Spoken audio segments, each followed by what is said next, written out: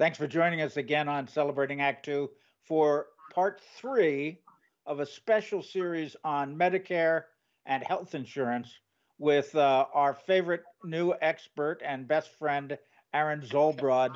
Um, there's going to be a bunch of these videos. We hope you watch them all. We hope you like them. We hope you subscribe to Celebrating Act Two to see them all. And when they're all done, you can go to our playlist and watch them in sequence.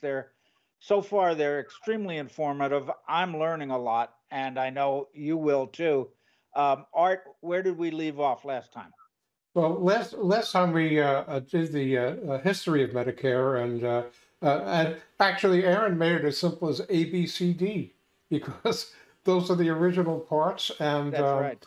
Today we're going to take a closer look into the kind of additional insurance coverage that you can get beyond the basic Medicare with the original supplements and the newer Advantage plans, what they mean. So he's going to do a comparison of them because there's a big difference between the two. And most people who have one or the other may not even know that they have an Advantage plan when they think they have a supplement. And so he's going to go into that. Aaron? Right. Good to see you again. Thank you. Thanks, guys. That was a great introduction, Art. And that is so true that you cannot believe how many people I meet that have no idea what kind of plan they have. Yeah. None. They don't know. I said, do you have a supplement or Advantage plan? I don't know. Yeah. I meet people who don't even know the name of their insurance company. So, it's so important that people understand it, and the differences between supplements, Advantage plans. We talked about that in the last episode, the history. Supplements have been around almost as long as Medicare in the mid-60s. I would still call Advantage plans, I don't know if they're in the infancy stage, but maybe we're in like our preteen stage because they've only been around since 2004. And they're so mainstream now. You see the commercials, all those commercials you see on TV with Joe Namath and Jimmy Walker and what other washed up actor and athlete they're prancing out there. Those are Advantage plans. That's what those guys are pitching. Are those Advantage plans. And again, they are not supplements. They are not designed to pay the portion. We're about to go off screen and take notes, copious notes, even though we can watch this again. But we're going to take notes because we got to make sure we have the right coverage. So take it away, Aaron. Yeah, yes. I want to, Aaron, just as you begin this, I want to clarify for me, because I'm one of those people that just, what's your insurance? Oh, it's Medicare. I don't know. Right. Here's my card. The Advantage plans, as you described, see if I remember this correctly, are really privatization. It's giving my Medicare money to my private insurance to take care of me, and that could be anything, right? Correct. That's not the same as supplements. Correct. If you're showing one card, John, and it says HMO or PPO on it, you've got an Advantage plan.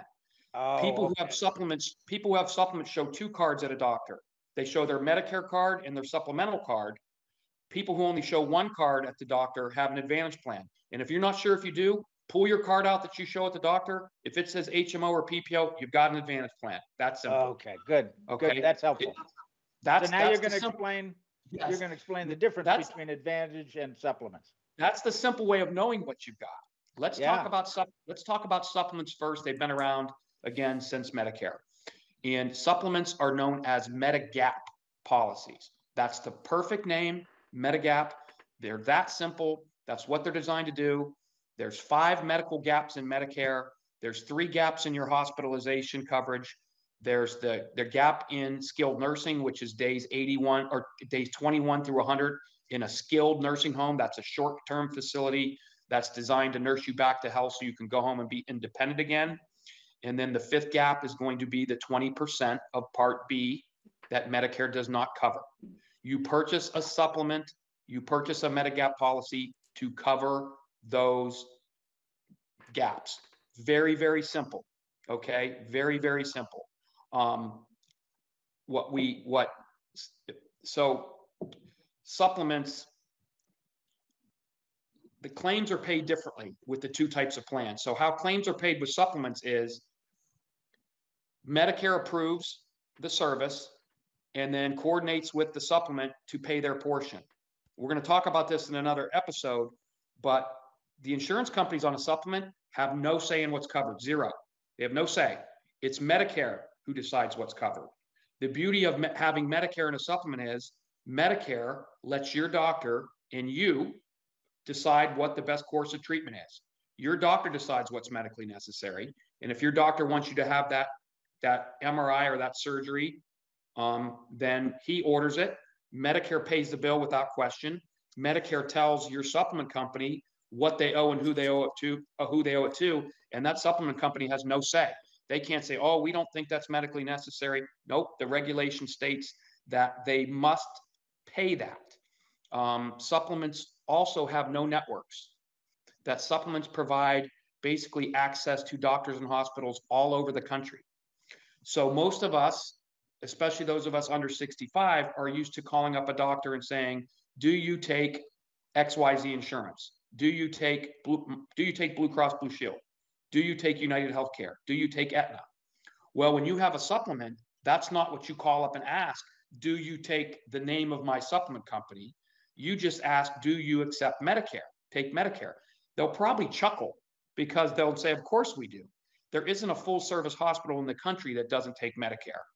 And there are very, very few doctors, especially specialists, who don't take Medicare. So you basically have access to a nationwide access. So, in Pittsburgh, we have two major healthcare systems. We have UPMC, which is University of Pittsburgh Medical Center, and we have Allegheny Health Networks, which is owned by our local Blue Cross Blue Shield franchise. And so the beauty of having a supplement is we can go to both of those hospitals. We can go to local doctors and hospitals. If I get sick, if you have a supplement and you want to go to the MD Anderson Cancer Center in Houston, Texas, which is widely considered the best in the world, you can go. The Mayo Clinic, Cleveland Clinic, Johns Hopkins. When you're traveling, you're covered. There's no worries about in-network, out-of-network. And so that's a supplement. Now, supplements are generally more expensive, and that is because they provide, more coverage there's less out-of-pocket expense. People on supplements pay very little, if any, medical bills. Okay, very little, if any, medical bills. Now, supplements do not come with prescription drugs either, like original Medicare.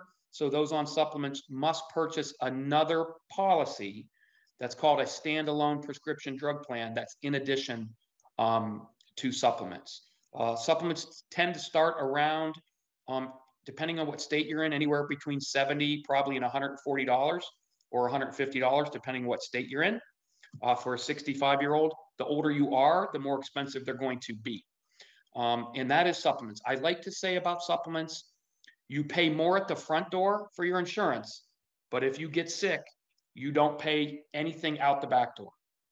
Okay, so there's that peace of mind of knowing that you're never going to be inundated with medical bills. That pretty much everything's going to be paid for, and you're never going to have to worry about having a claim denied. An insurance company saying, no, we don't think that MRI is medically necessary. We're going to make you get 3 weeks of physical therapy before we're going to let you get that MRI, or you need to get injection therapy before you have that surgery. That will never happen with a supplement. Okay. Let's move on to Advantage plans, which again were introduced in 2004. They were introduced as a way to, the original concept was it was going to supply people with better benefits than original Medicare for little or no cost, and it was going to save the government money. The government was going to save money by farming out or paying private insurance companies to take over, okay? And it gives you a private option. So you have the right, Part C is defined as your right as a Medicare beneficiary to choose a private insurance company to pay claims and provide benefits in place of Medicare. Okay, that's kind of the formal definition. Basically, what you're doing when you're choosing an HMO, when you're choosing one of these private companies, when you choose an HMO or PPO, you're choosing to have Medicare. You get rid of Medicare, basically. You're privatizing your Medicare, and now Medicare is paying this private insurance company about $12,000 a year. And this is the best way I can put it. They're paying them to get rid of you. They're paying the private insurance company to take on the burden of providing you with a benefit package, and they're paying them to pay all claims. So now for that $12,000, John, if you have quadruple bypass, and that's $180,000. That private insurance company has to pay that $180,000 minus your cost sharing. So you have a copay. So one of the biggest differences between supplements and advantage plans is where supplements, pretty much everything's paid. You're going to have copays on advantage plans for most services. You're going to have copays, for blood work that can be $5 or $10. X-ray may be $25. The emergency room might be $90 or $110. An MRI or CAT scan or outpatient surgery might be $200.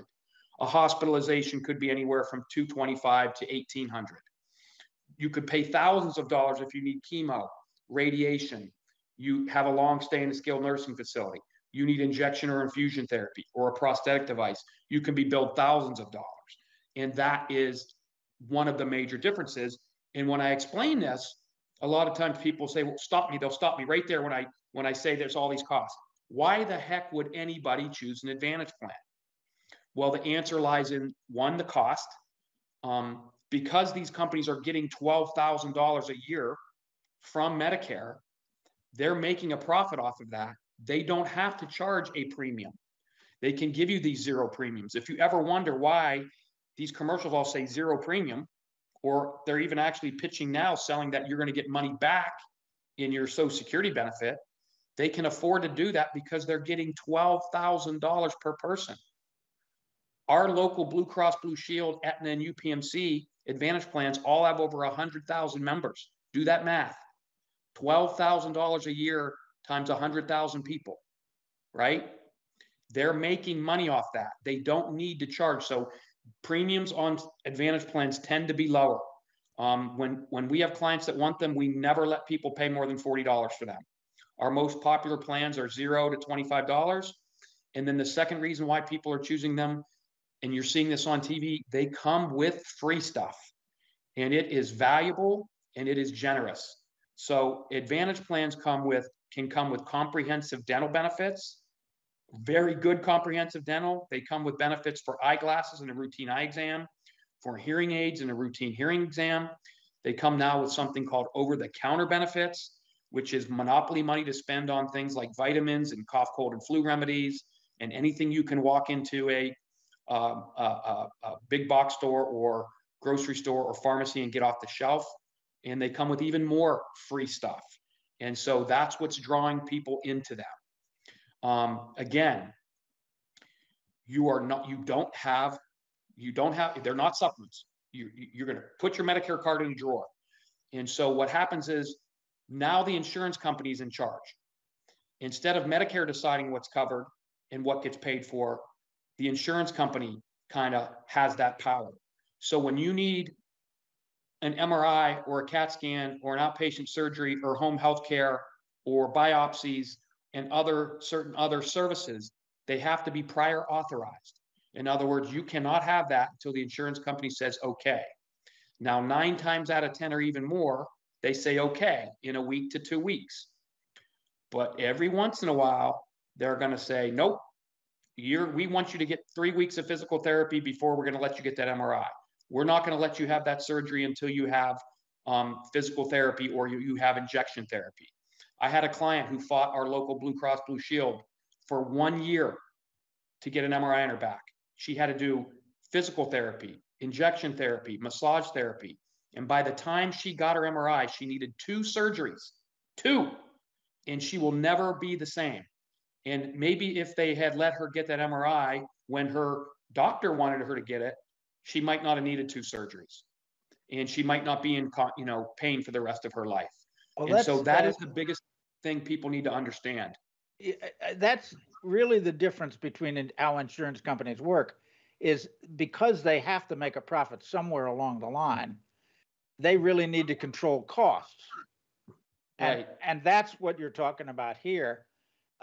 It seems to me, tell me if I'm on the right track here. It seems to me that if you're younger and healthy, that the lower premiums and all these benefits might be better for you than the supplement plan. Is that correct? Correct.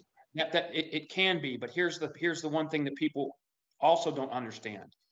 In every state except 8, you cannot leave an Advantage plan and go to a supplement unless you're relatively healthy. So if you choose an Advantage plan when you first go on, when you first 65, or you get talked into one,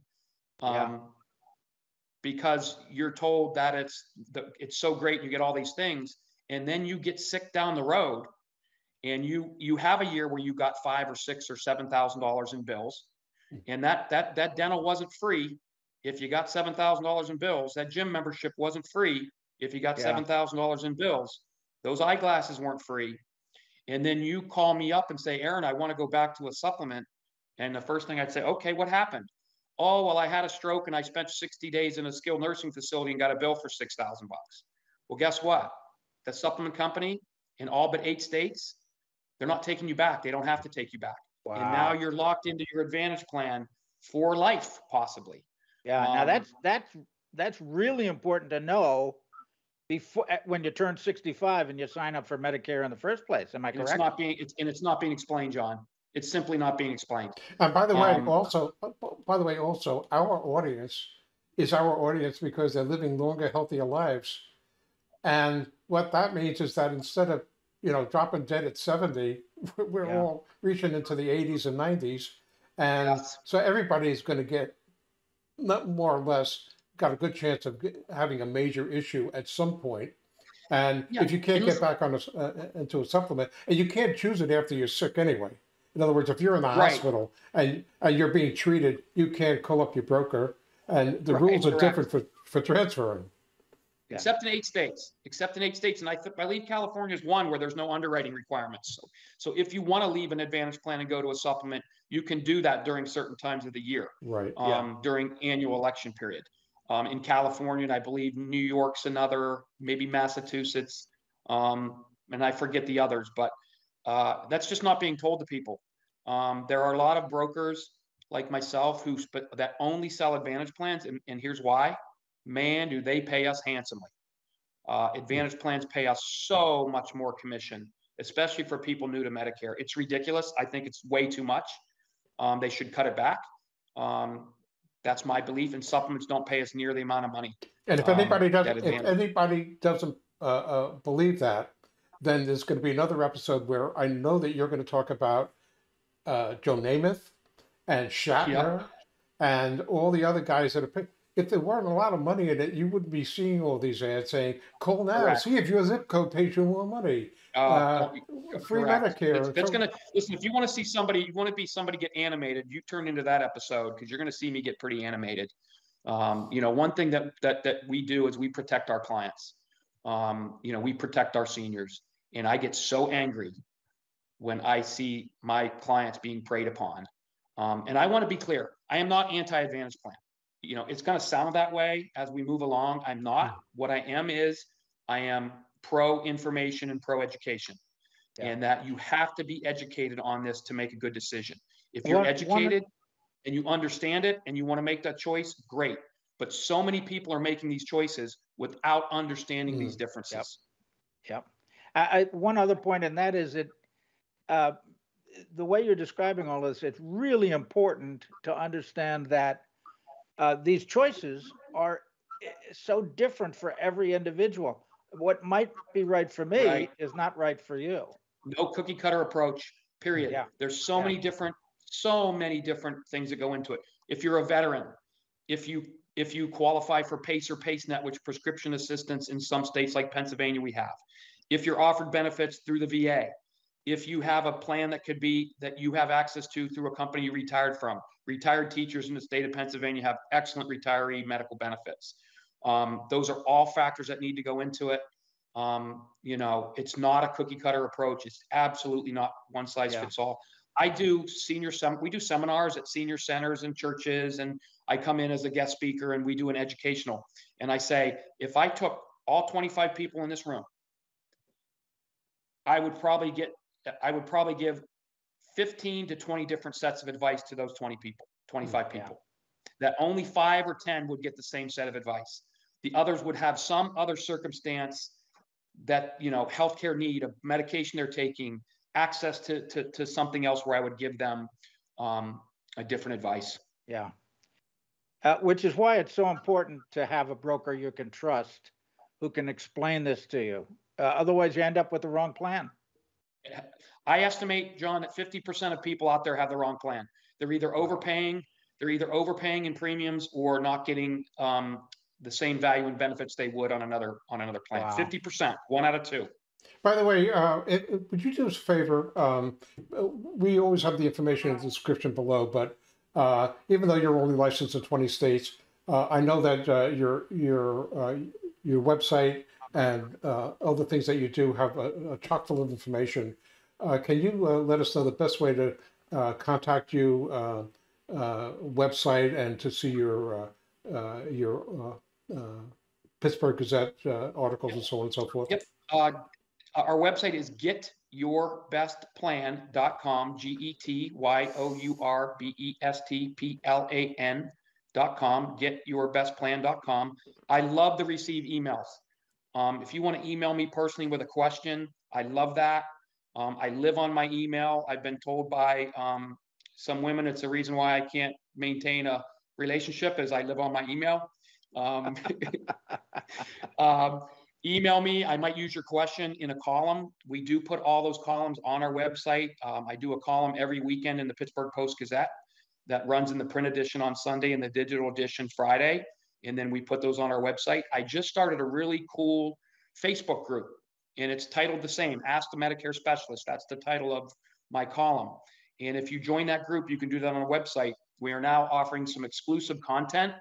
We're doing something called Truths, Tips, and Tricks, where we talk about a regulation or a law or an intricacy of Medicare, explain it, the truths about it, and then how to avoid, high costs or how to avoid those pitfalls within that nuance.